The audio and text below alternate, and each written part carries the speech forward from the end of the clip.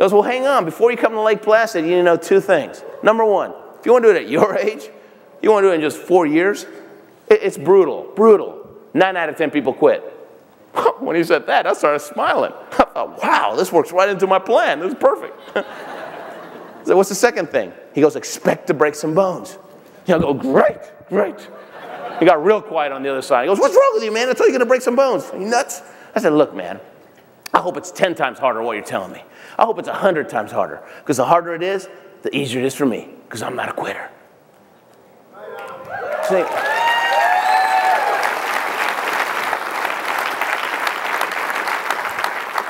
That was my only chance, guys. It's my only chance. I was just hoping it had to be hard enough so the good guys are going to quit. But I don't think he understood. I think he probably thought I was just a cocky Texan or something. Because he goes, all right, Hoss, let's see what you can do. Come on down. Click. Hikes me up. Now, what if I had taken that first no? When he laughed at me? That had been the end of the story. It would have totally changed my life. If I let somebody else control my life. And for all I knew, this guy, they could have hired him that day. Maybe this new hire this morning during job orientation, they're showing him around. They say, look, see, that's the track over there. Oh, yeah, see those 10-year-olds? Yeah, those are our juniors. That's where we're getting them started. Yep.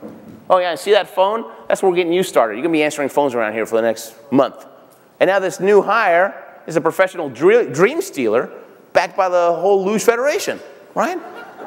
And he's confident because he thinks he knows what he's doing. So he's aggressively confident. He's actually aggressively ignorant. And who knows how many dreams he's bursting. So remember that. Next time somebody tells you no, next time somebody laughs at your dream, you're just talking to somebody that doesn't believe as much as you do. Move up. Move up to somebody who's got more. It's true.